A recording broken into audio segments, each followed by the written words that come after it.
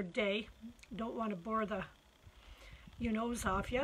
So anyway, today I've just come on a little bit early, so just waiting for a few folk to come on.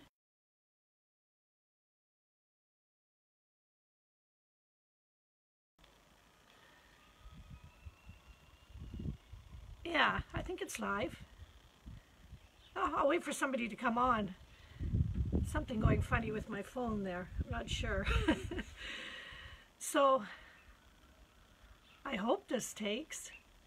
I am on a few minutes early, so I just give people a chance to come on live and say hello. So if you're out there, jump on and say hello so I know that you're there.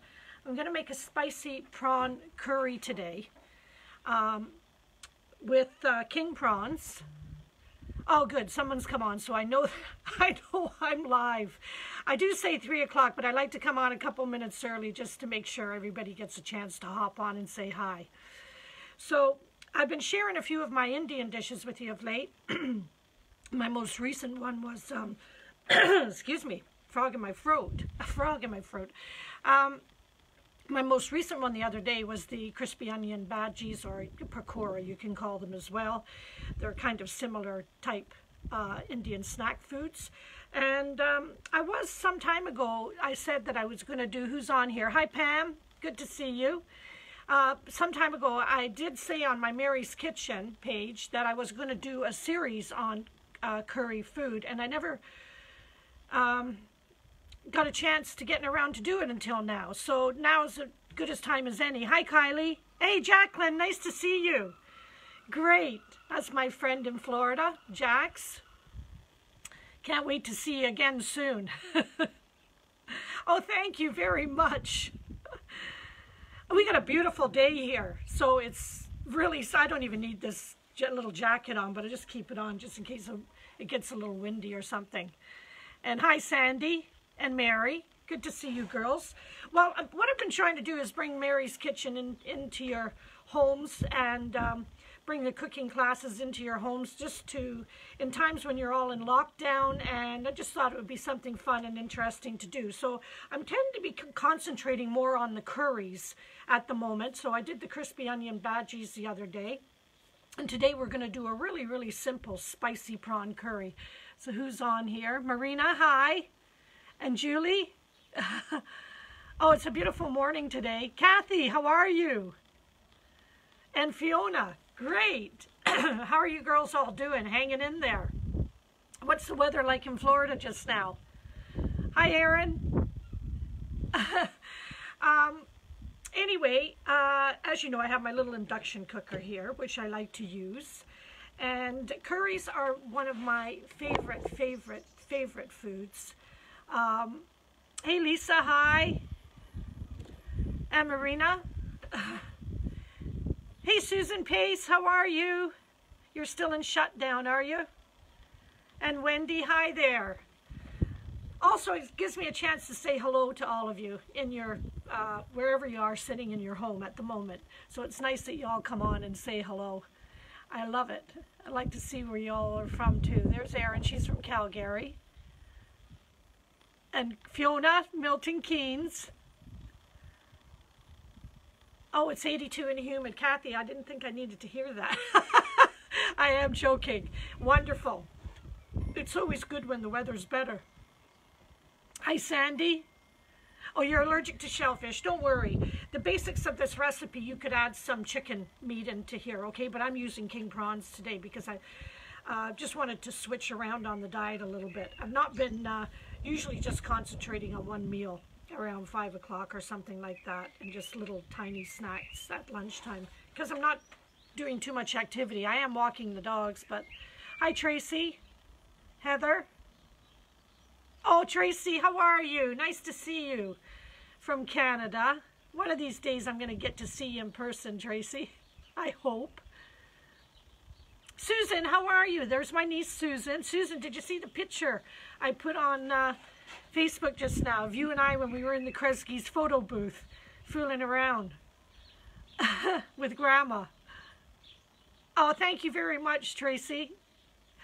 I'm just taking my time here to start the recipe. Just gives me a chance to say hello. So anyway, my manager, Lucas in Edinburgh, who looks after my guest house, sends me a picture. Auntie M, she just says, hello, Auntie M. Just sent me a photograph of his 2 suitcases in the living room, and I had the handle pulled up. He had a hat on it and a pair of sunglasses and a sign that said Qatar Airways, Edinburgh to Las Vegas. So then he sends me another message. He just says, I'm going to go camping in the garden next week. So very funny, Lucas, if you're on here. I thought that was brilliant. You did give me a chuckle at that. Yeah, I bet we were all wishing we were going on our holidays, but that ain't going to happen anytime soon. So let's get on. There's quite a few of you on now. So we'll get started with our cooking. Good morning from Oregon. That's great, Janet. And Sally from Toronto. Hi, Sally. I think Tracy lives in Toronto, too. You girls ever get a chance to see each other? Anyway, I will get started here because I can just talk and talk and talk until my head falls off.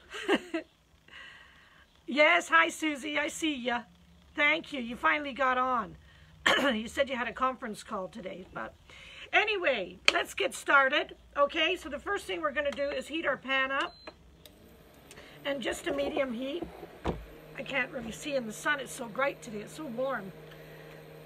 It's absolutely beautiful. This is a non-stick salter pan that I use. It's really, really good. You actually don't have to put any oil or whatever you're normally cooking with into it because it doesn't stick. Nothing sticks here. So I'm going to put about 2 tablespoons of melted coconut oil in there. I like to use coconut oil with my Indian food or ghee.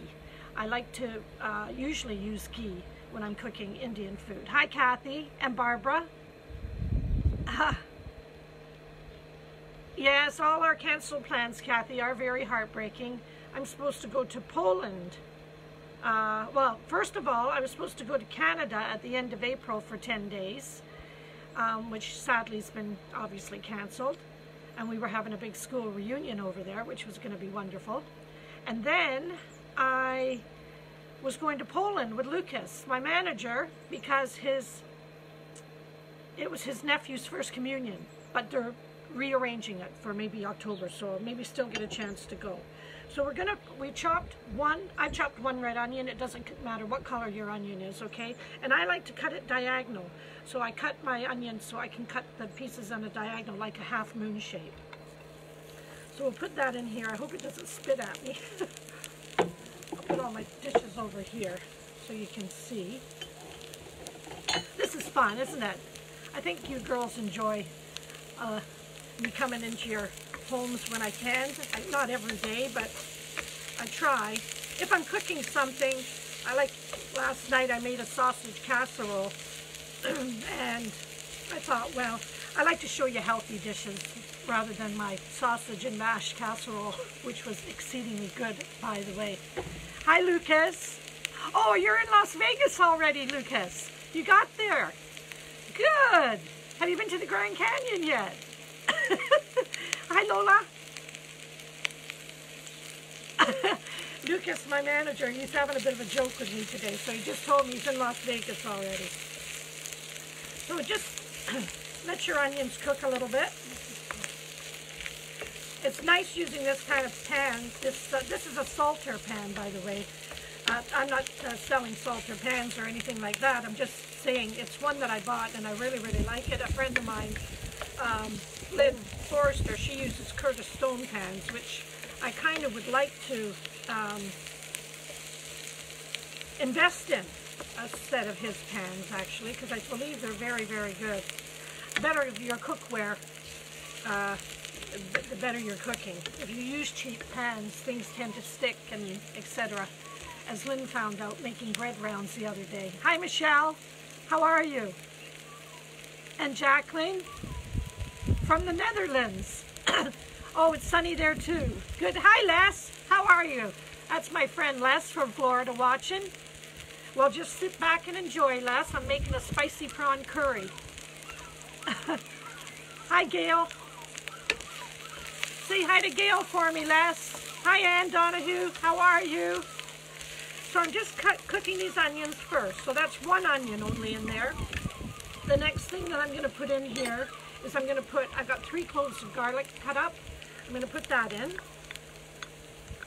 This is my dishes that I'm showing you to make are really, really simple things that you can make in one pan. As you see, when I'm cooking outside, welcome to my outside kitchen. And that's 3 cloves of garlic. And I try to make it as simple as possible for you because, you know, you maybe can't get your hands on all sorts of ingredients, etc. Here is 1 inch of chopped ginger root, fresh ginger root. If you don't know what ginger root is, that's what it looks like. Okay? And what you do is you peel it. So I take about 1 inch of that. And I've chopped it all up earlier, so I don't have to waste time chopping while I'm on here. Put that in. So you start getting the real fragrance. I love ginger in food. You can also make a paste out of the garlic and ginger if you wanted to. I used to do that quite a lot, but now I like the more texture to the dish. What am I going to put in here next? Let's just wait a second. I've got 1 red and 1 green chili already chopped up. I'm going to put them in next. There we go. See who's on here. Hey Cindy DeLude, how are you? Miss Hula Hooper. Hi Aileen, how are ya? Everything going all right over there in Falkirk? I hope you're okay. So I'm trying to do like kind of one pan cooking, but I'm kind of concentrating on curries of late. I'm going to make a few vegetarian dishes next week. One with cauliflower and potato, which is called aloo gobi, and I also want to show you one of my Indian friends in the States told me I make the best, there's a bumblebee going around here, Indian dal that she's ever had. And she's accustomed to Indian food, so here we go. I'm going to put my spices in now. So let me just remember what I've got here. I've got 1 teaspoon of cumin seeds, and I've got 1 teaspoon of coriander.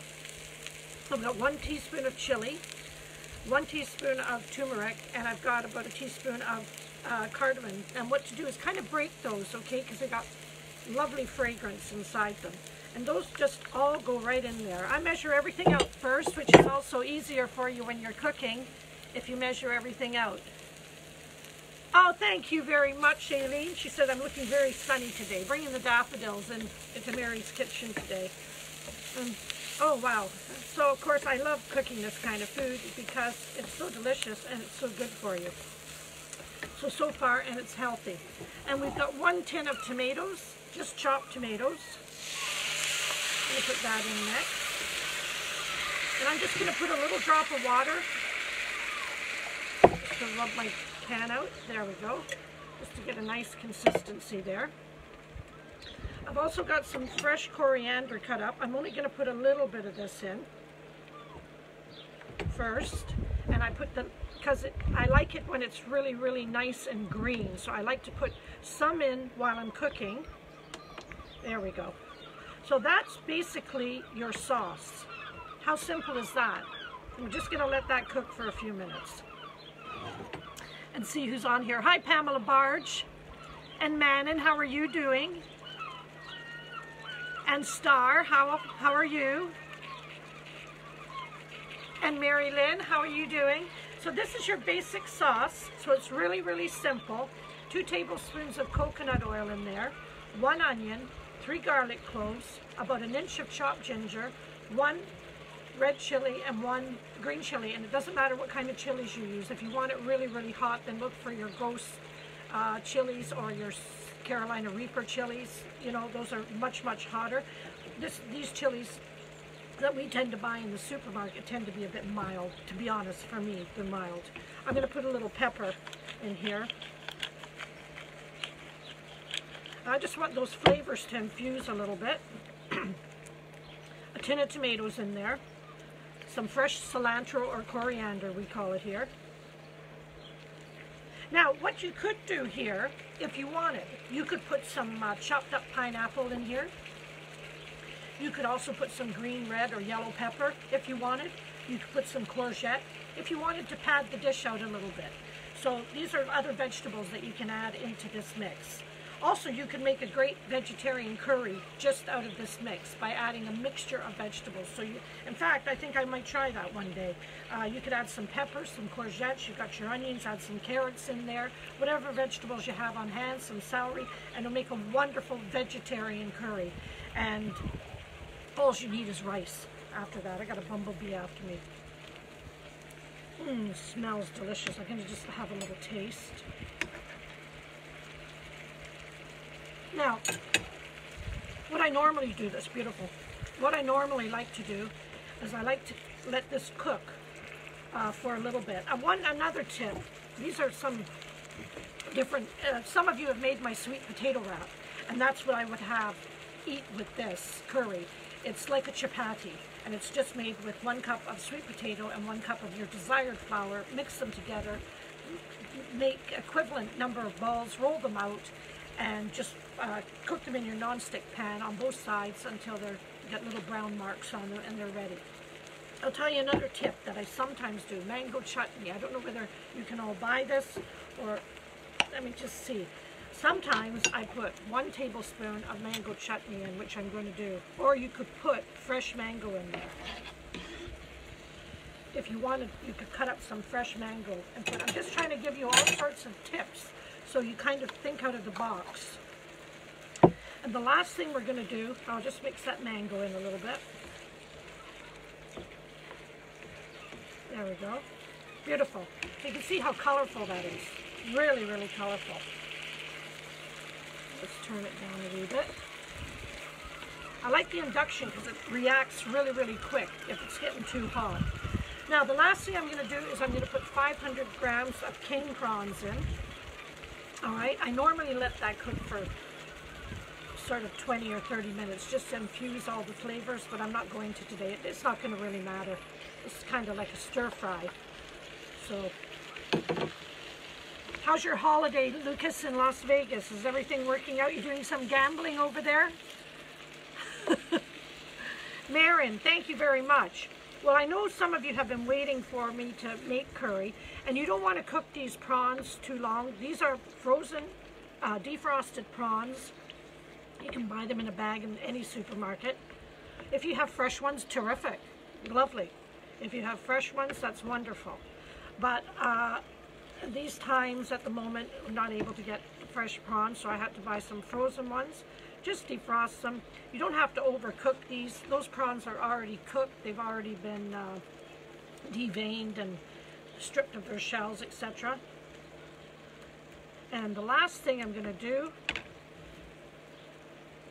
is I'm going to put some more coriander in there. In fact, I'm going to put all of that coriander in there. Cilantro. There we go. So, could that be any easier? There you go. I'm just going to turn that off for a minute so I can see. Ah, Lucas, so when you get your prawns, you went to get a bag of prawns, I know, the other day. You'll get a chance to make this. Yeah, add a can of chickpeas. Absolutely, Lisa. That's what I'm saying. It's a very, very versatile. First of all, getting the sauce together. You could turn this into a vegetarian curry. You could turn this into a chicken curry. You could, obviously we're having prawn. You could even get fish. Lovely big pieces of like fresh cod or something like that, and put that in this sauce. It'll be absolutely delicious. Served with some basmati rice, or a rice of your choice, brown rice, whatever you like. Oh, so, okay. Oh, and you're having a good time gambling. Well done. Yes, just cook them in the same pan. Hi, Chris from Turkey. How are you? You always come on. Hi, Trish. You always come on and watch me, Chris. You're looking for some cooking tips over there. And Beta, hi. Oh, you're going to make yours today. Good. Well, as you see, it's really, really an easy dish. I'm going to just cook it for 5 or 10 minutes more. And wait a minute, I hear something. Tick tock, tick tock. Oh dear, I think it's wine o'clock. Anyway, girls, love ya and leave ya. I'll let you know what I'm going to be making next. It's probably going to be some kind of vegetarian dish. but I'll just leave you hanging in a few days, maybe on Sunday, something like that. So I hope you've enjoyed that, and I hope you get a chance to oh, you're listening to the seagulls, Cindy, I know. Well, that's why I like to sit outside here, so it's a great outdoors. Take your picture. You see my barbecue behind me. These are old-fashioned barbecues that you still use the charcoal with, not one of those gas ones. So, great, Kathy. And Paula, nice to see you as well. Well, girls, as I said, it's tick-tock, 9 o'clock. I got to go off and get myself a little glass of wine. Have a wonderful day. And remember, if you see someone without a smile, give them yours. Thanks for coming on.